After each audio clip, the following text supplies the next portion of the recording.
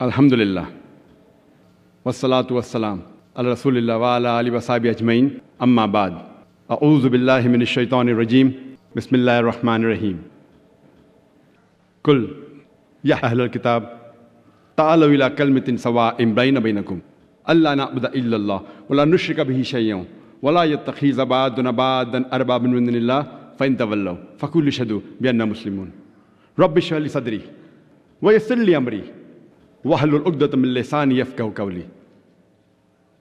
Respected Dr. Ahmed ibn Saifuddin, the respected elders, and my dear brothers and sisters, I welcome all of you with the Islamic greetings. Assalamu alaikum wa rahmatullahi wa barakatuh.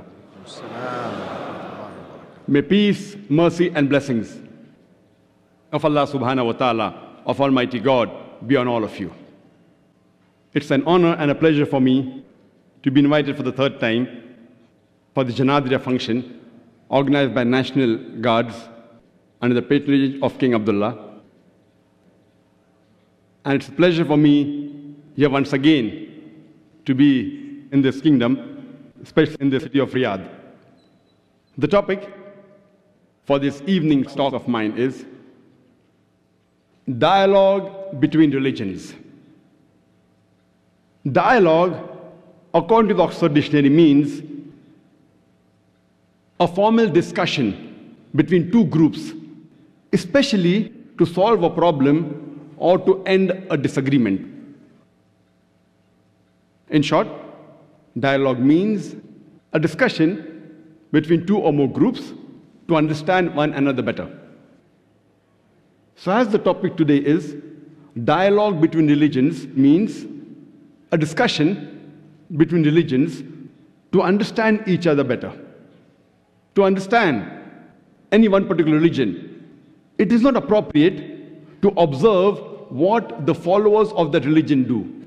Because many a time, the followers themselves, they are not aware of the religion. Therefore, the best, the most authentic, and the most appropriate method to understand any religion is to try and understand what the scripture of the religion has to speak about itself.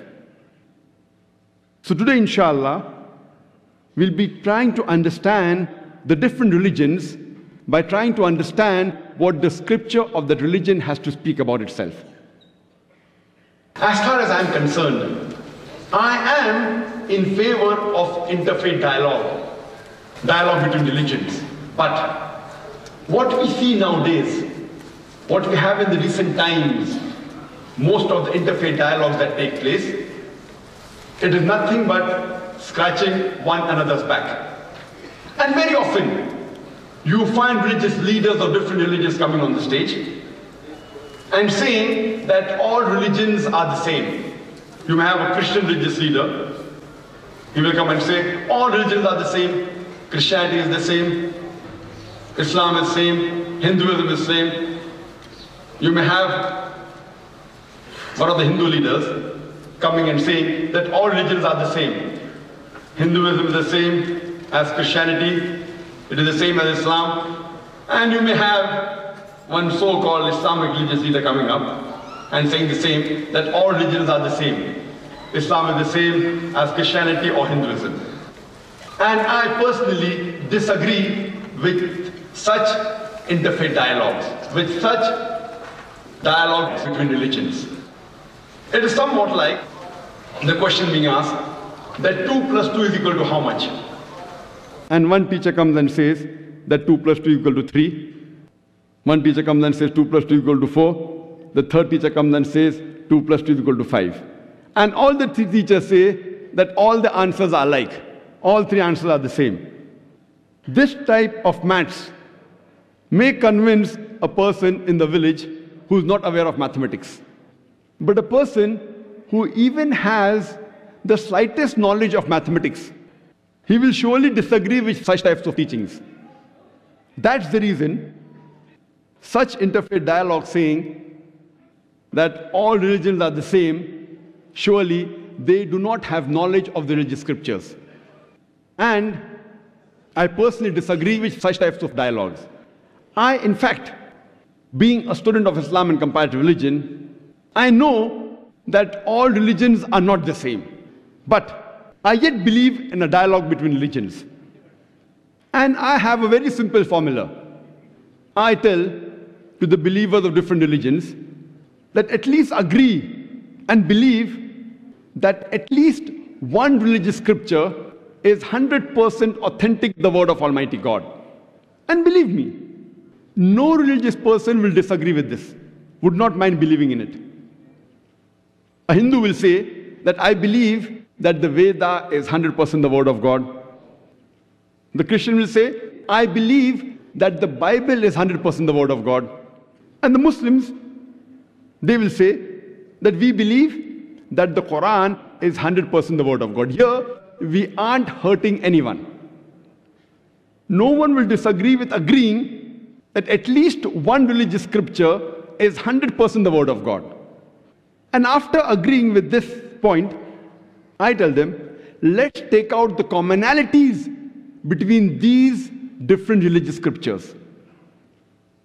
And let us agree to follow 100% what is common in these religious scriptures. Whatever is common, let us agree to follow it strictly, because all of us will agree that what is common in these scriptures has to be 100% the word of God. What is different, we can discuss tomorrow. It may be right, it may be wrong, we can discuss tomorrow. Today, let us agree to follow 100% what is common in all the religious scriptures. With this formula, no religious person, whether it's belonging to a Hindu faith, or a Jewish faith, or a Christian faith, or a Muslim faith, would feel offended. So today, we'll try and understand the different religions and try and take out the commonalities in these religions so that we can understand different religions better.